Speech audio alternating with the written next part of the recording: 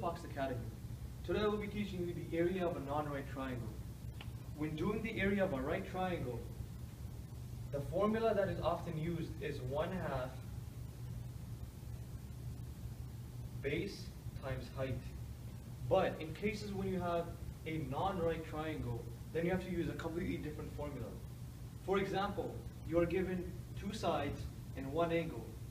The formula that you are supposed to use is area equals 1/2 AB sine C. Here, when you examine this triangle, you have to keep in mind that you must use two sides, so the A and the B will be sides, side 1, side 2. And the sine of C will be a corresponding angle. The angle has to be, the angle of sine C has to be between side A and side B. So always keep in mind that whenever you take the area of a non-right triangle, make sure that the angle that you're using inside 1/2 AB sine C, the C has to be the angle between these two sides. Now I will be teaching you an example of how to obtain the area of a non-right triangle. Let's say, for instance, you have 3, 5, and the angle between them is 30.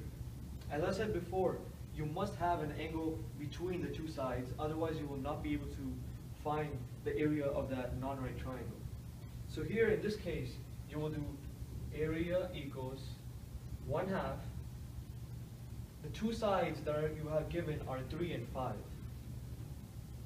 3, 5, and you take the sine of the angle between these two sides. So the angle between 3 and 5 is 30 degrees. So you bring the 30 here.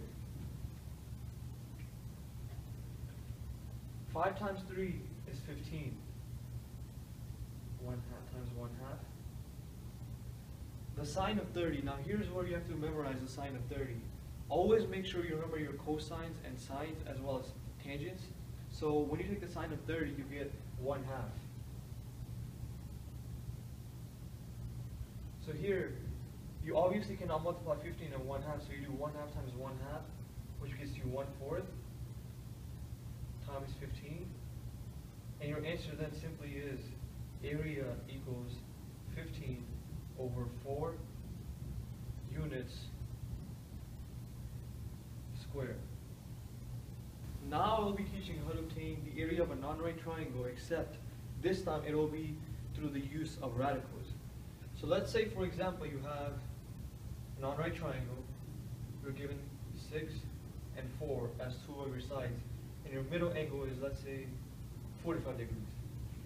As I said before, that angle must be between the two sides, otherwise you will not be able to find the area. Here you will do area equals 1/2. The two sides that you were given were 6 and 4.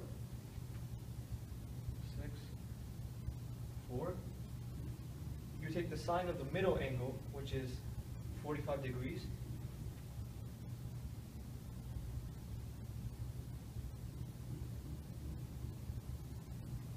And now you will just simply solve it. 1/2 times 6 times 4 is 24. And sine of 45, when memorized, is radical 2 over 2.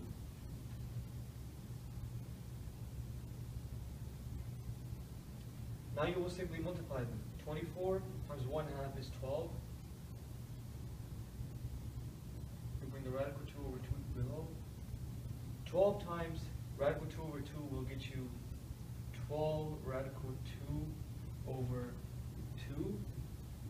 And when you simplify this, you can divide the 12 by 2 and you get 6 radical 2 units squared, which will be your area for your non-right triangle. Thank you, and I hope this trick helps.